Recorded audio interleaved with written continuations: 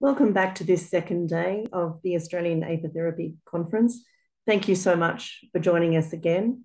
It is no mean feat to bring in experts from around the world on such a very interesting subject.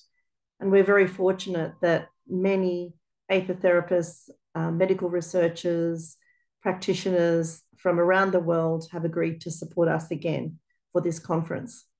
Today, you'll see more exciting research from Australia on propolis, which is very impressive and has been very extensive, from Egypt on an unusual treatment for corneal blindness using honey, which is very impressive indeed, and also even on the treatment of animals in veterinary treatments.